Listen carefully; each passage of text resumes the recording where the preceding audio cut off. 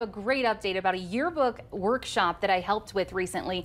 I talked with students about how to do interviews, and I shared some creative writing tips for them for their school yearbooks. There were several other experts at this workshop too, which featured schools from all across Colorado.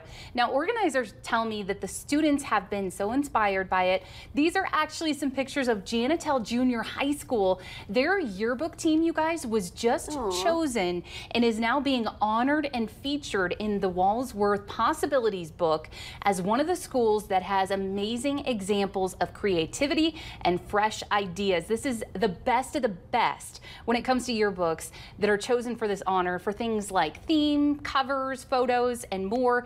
Huge shout out to these students, their advisors, and their school. Walsworth, that's a big name when it comes to yearbooks. So they got some good insight. Yeah, I was going to say, it's no wonder they won. They had a good little helper over there. No, Congrats but I'm just so proud of those kids, and you can tell they're all just It's a big project, and there's excited. A lot on their shoulders. Better be, yearbook.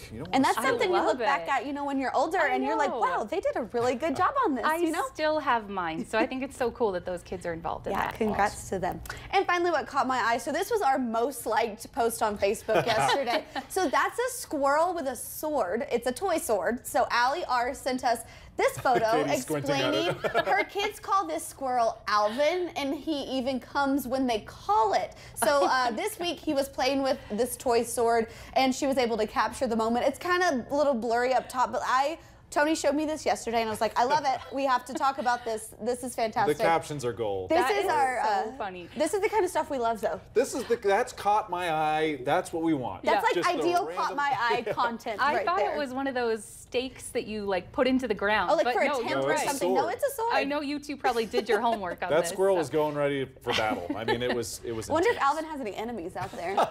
Well, hey, we love to see what caught your eye. Really easy to do. Scan this QR code using your smartphones. If you got a recent picture you want to share or